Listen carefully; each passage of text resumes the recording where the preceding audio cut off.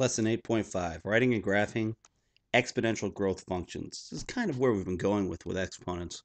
The point of mathematics is to model a world where sometimes it lines up nice and linear, flat line, straight line. Most of the time it doesn't. And there's a lot of mathematics that model things that grow exponentially. They grow very fast, and I'll show you a graph of that in a moment. Or they decay in a similar manner. So what's a linear function? Well, that's easy. It's got the word line in it. So it's anything that's a straight line, any kind of straight line. And that's why we call it that. We've spent most of our time, and you've spent most of your time in mathematics at this point, working on linear functions. What's an exponential function? Well, could be exponentially growing, which looks like this. And populations are supposed to grow exponentially. They don't always. The more people there are, the more people have babies. The more babies they have, the more babies they have. So you have some people, and then it grows and grows and grows exponentially. It's actually not working out that way in a lot of chunks of the world, but that's okay. Other places it is. And then there's also exponential decay, which looks like this. And there are a lot of things. Nuclear material, just as one example, decays, so that the more nuclear material there is, the faster it decays up here. And then as it decays, it becomes other stuff, not as nuclear radioactively, not as radioactive as the original stuff, so it decays slower as it gets older and older. So we call it that because it's actually of the form y equals a times b to the x. An example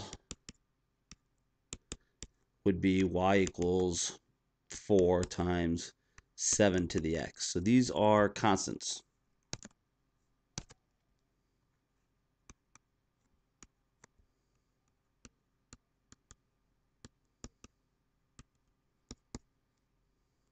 And this is a variable.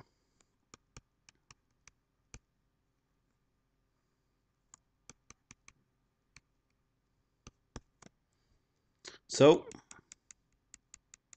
that's what I just said for that one. Let's graph one. We'll use a t-chart. For most t-charts for exponential, I'm only going to use 3 values, but today we're going to use 5.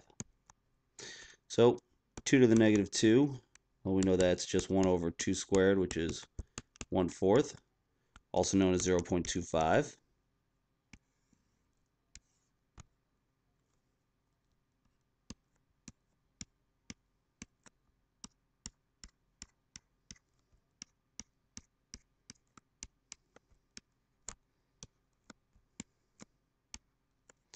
Negative 1 is just 2 to the negative first, which is 1/2, also known as 0.5.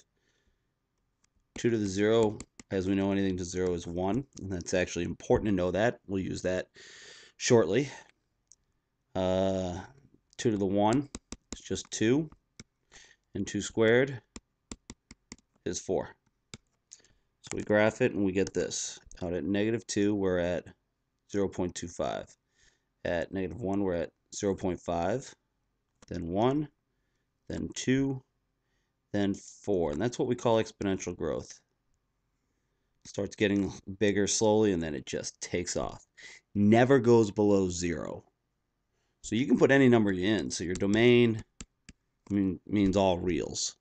Any number can go into that. It won't blow up your calculator. You can put a negative number in, you can put 0 in, you can put a positive number in. But no matter how hard you try, you're never going to get 0 to pop out of that function or anything negative for this particular function. So for the range, we'll just say y is always greater than, not greater than or equal, but always greater than 0. Because as you can see down here, it keeps getting closer and closer and closer and closer and smaller and smaller. 0.5, 0.25, 0.125, point so on and so on and so on. It just gets smaller and smaller. It never actually hits. Domain and range are up there.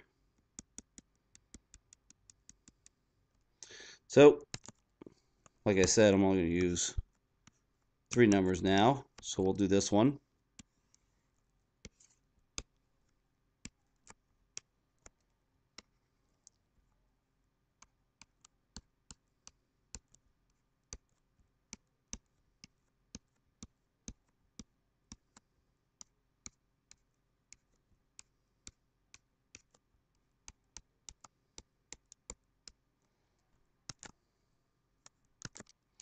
So -1, 0, 1. 2 to the negative first is 1/2. 3 over 2 is 3/2.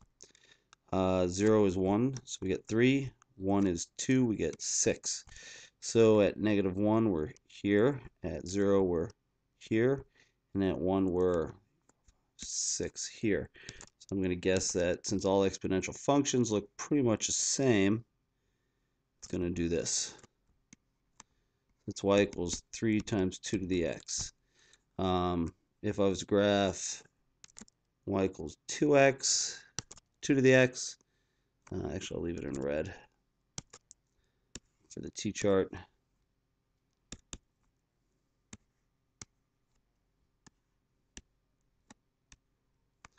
-1, 0, 1. 2 to the -1 is 0.512. So I'll put this in green. -1 is going to be here. 0 is going to be here. 1 is going to be here. So this one's going to take off, but not as fast as the other one. So when we put this coefficient out front, just makes it, we call it stretching it vertically. It just makes it kind of move up at a faster rate. And then this one, we'll do all in purple. Y equals -3 times 2 to the x. The negative makes it flip down, but we'll find out. -1, 0, 1. 2 to the -1 is 1/2, so that gives us -3/2. 0, 2 to the 0 is 1, that gives us -3. And 2 to the 1 is 2, that gives us -6. So it'll be just like the blue one, except flip down.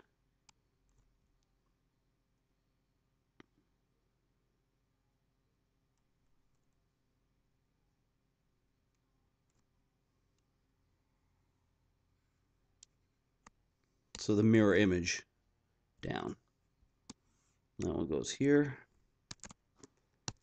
This one goes here.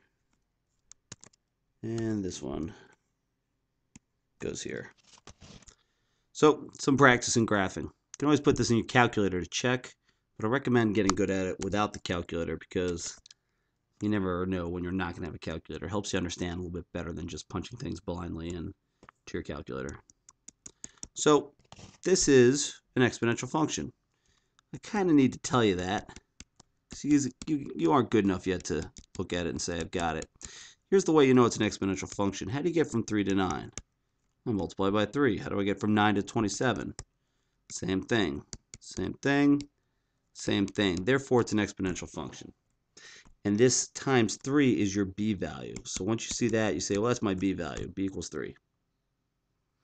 Then you go and you pluck out where the 0 is because you're looking for y equals a times b to the x. And if I know that when x is 0, I get b to the 0,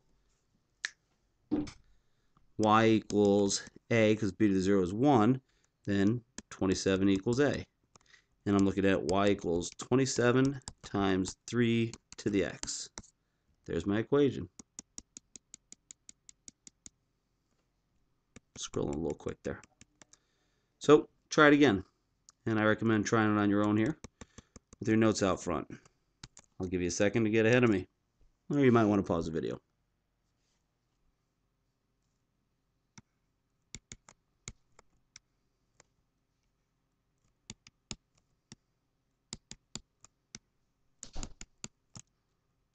That's my b value.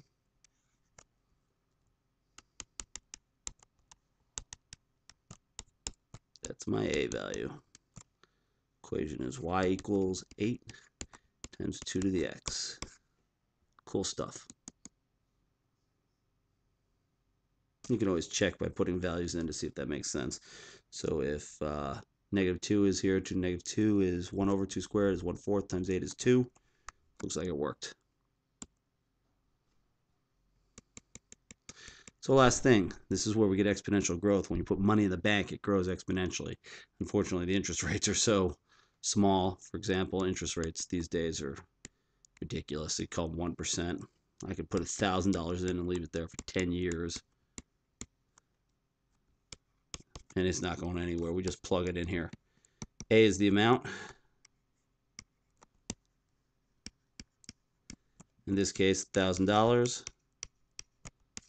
R is the rate. T is the time. So 1 plus 0.01 to the 10th. Y equals, and I need a calculator, which I don't have handy.